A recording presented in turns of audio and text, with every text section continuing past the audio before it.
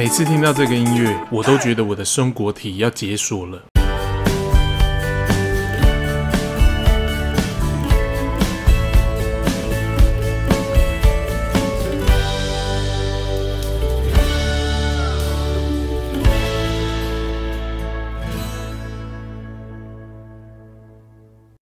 最近看了筷子老高的 YouTube 频道，影片真是太有趣了，不知不觉就把影片全部看完了。但是影片里总是留下太多伏笔，看完总是意犹未尽。所以今天我就打算来激活松果体，自己来聊聊我的中国古代外星人的版本。中国的神话传说记载，最早以前就是盘古开天辟地，盘古的形象就是一个巨人嘛，然后他死后，天地万物都由盘古的躯体和器官变化而成。故事大概就是这样。听完觉得非常唬烂，所以把盘古想成外星人就合理了吗？严格来讲，它应该是一个生物机器人的型号。盘古号，假如我们想要去探测火星，我们不会人类直接过去嘛？我们首先会先发射探测器过去，例如火星的旅居者号，外表就是一个机器小怪物。如果今天外星人发现一个蓝色星球，有机会打造出适合居住的生活环境，同样他们会派出他们的旅居者号，评估地球适不适合他们生存使用。就像我们评估火星或金星的地表，目前都还不适合人类居住。人类去改造它的话，我们的开发成本和成功率都要考量进去，是否合乎效益。当时发现地球的外星人觉得改造地球是符合成本的，所以他们就发送了一台盘古号过来，当然可能不止一台。盘古号的任务就是开天辟地，打造出适合外星人居住的星球。犹太人的出埃及记留下的摩西五经中提到，宇宙最初是黑暗混沌的，神的灵运行在水面上，然后7天创世，所以外星人的飞碟运行在水面上，然后远端遥控盘古号开始执行改善工程。所谓的开天就是建立大气层，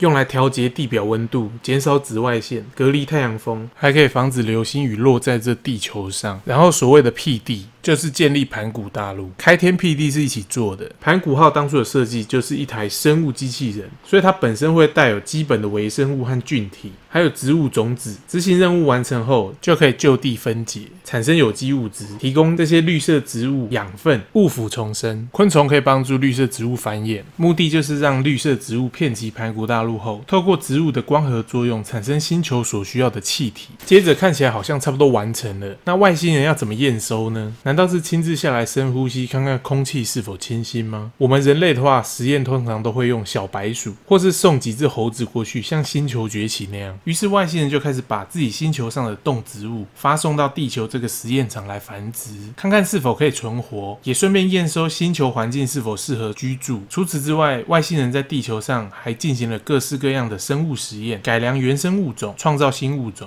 中国古代帝王相传的《山海经》就是外星人的实验记录簿，于是盘古大陆就出现了各式各样的生物，其中也包含了恐龙。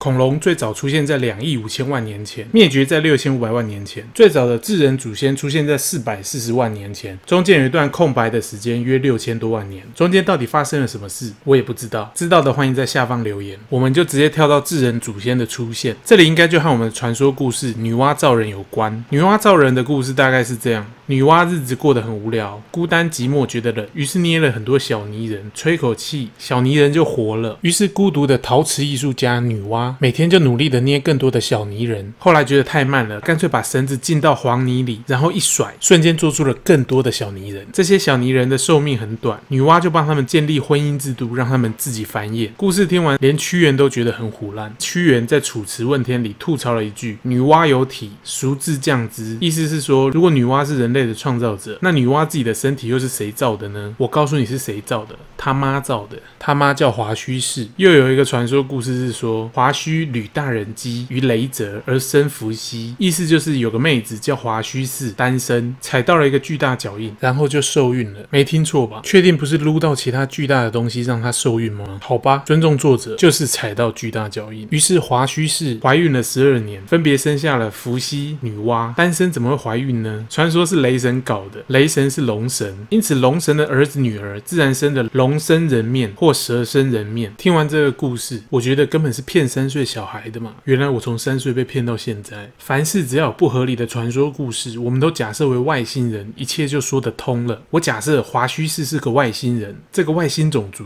高度文明，外形和人类相仿。很多国家的神话里说，神明造人，神是按照自己的形象来造人。所以如果人首蛇身，人首的部分肯定和华胥氏的形象是一样的，那蛇身呢？蛇身的部分其实和踩到巨大脚印可以影射为已经灭绝6000多万年的恐龙脚印。所以华胥氏利用自己的基因和地球灭绝的大型爬虫类基因进行生物改造，产出这个人首蛇身的生物。我相信失败品也有很多，为何唯独伏羲和女娲被保留下来呢？主要是因为人首的部分上半身具有神的形象，除了具备高度的 IQ， 更重要的是不具攻击性，拥有高度的 EQ、 慈悲心、同理心，我称之为神性。而下半身蛇身的部分让他们具备了严苛环境的生存适应力，以及平均寿命达到神的寿命约36万年。虽然称之为半神，但同时具备神的智商优势和严苛环境的适应力，所以可以说是超越神的存在，因此没有被量产。女娲的人首蛇身形象在各地文明都有记载。人类最古文明苏美人位于伊拉克南部美索不达米亚，苏美人称他们为阿努纳奇，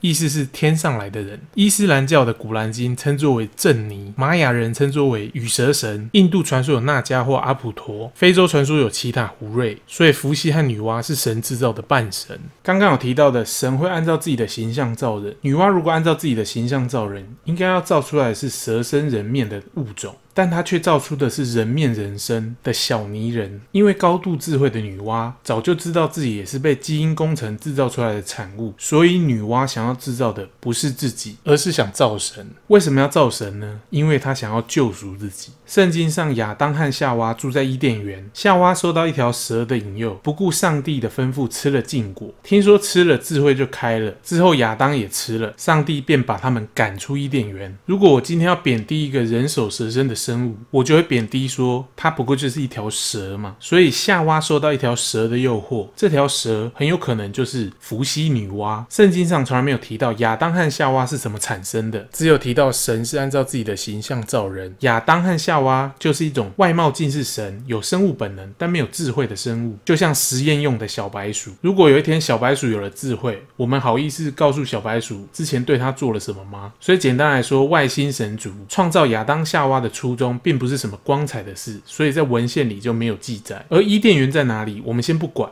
反正它就是一个衣食无缺的地球生态沙盒。伏羲或女娲在某一次的小小科学实验中，有意无意的让夏娃使用了一种能扩张思维的植物，于是亚当和夏娃的自我意识就被解锁了。禁果的概念就有点像是大麻在台湾不合法，美国某些州合法，所以当亚当和夏娃产生自我意识后，在外星法律上放在伊甸园也许就不合法了，所以只好把亚当、夏娃、伏羲、女娲都遣送到地球，让他们自生自灭。亚当和夏娃在一开始设计时就没有生育能力，环境适应能力也比较差，寿命顶多800-900岁。相较于伏羲女娲，蛇身很猛，寿命长达36万年。对于伏羲女娲而言，亚当夏娃转眼就生老病死，所以在这个寂寞的星球上，真的就是孤单寂寞觉得冷，所以他们只好搞基因工程，所谓的使用泥土造人。假如泥土是代表地球猿人的基因，提取亚当和夏娃与地球猿类的基因混合。女娲经过70次的尝试和改变，其中包含了各式人种，例如直立人、尼安德塔人，最终创造的版本就是我们现代智人，而且具备自我繁衍的能力。设计图就是这个双蛇 DNA， 于是人类就开始繁衍，安居乐业。那至于女娲补天呢？传说是说水神共工和火神祝融交战，导致天河之水注入人间，女娲不忍生灵涂炭，于是炼五色石补好天空，则神鳖之族称世极，平洪水猛兽，万灵使得安居乐业。也就是说，外星人打架导致天河之水注入人间，造成所谓的大洪水。那这个大洪水到底哪里来的呢？主要是外星人弄了一个月球来，月球的引力导致地球上的海水倒灌，所以补天其实不是要修补大气层，而是要修正月球对地球的影响。至于怎么补天呢？神话故事里说要炼五色石，而且这个颜色和彩虹差不多。地球上的一种矿物要经过提炼才有五色的，听起来最像的是钻石。